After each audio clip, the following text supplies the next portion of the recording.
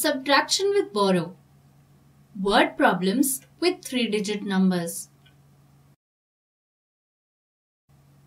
There were 551 peanuts in a jar. Rita ate 42 peanuts.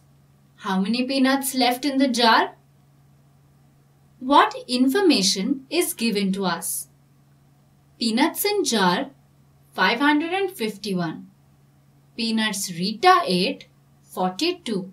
What do we have to find out? How many peanuts left? This is a problem of subtraction. How can we find out the peanuts left? Peanuts left is equal to total peanuts minus Rita's eating.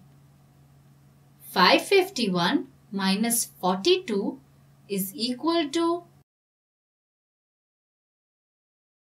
509. There are 509 peanuts left in the jar. Children borrowed 156 books out of 532 books in the library. How many books are left? What information is given to us? Books in the library 532.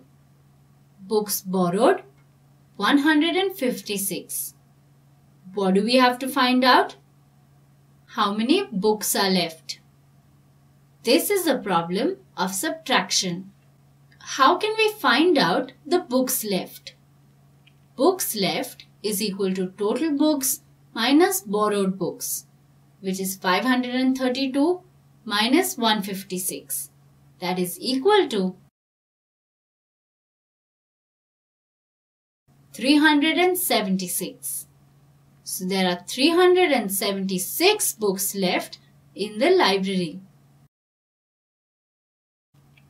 Raj got 982 marks in the second unit test and 893 marks in the first unit test. How many more marks did he get in the second unit test? What information is given to us? Second unit test marks is equal to 982. First unit test marks is equal to 893. What do we have to find out? Extra marks of second unit test. This is a problem of subtraction. How can we find out the extra marks? Extra marks is equal to second unit marks minus first unit marks. That is 982 minus 893.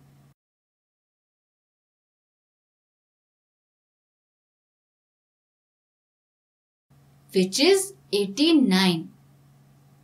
Raj got 89 more marks in the second unit test.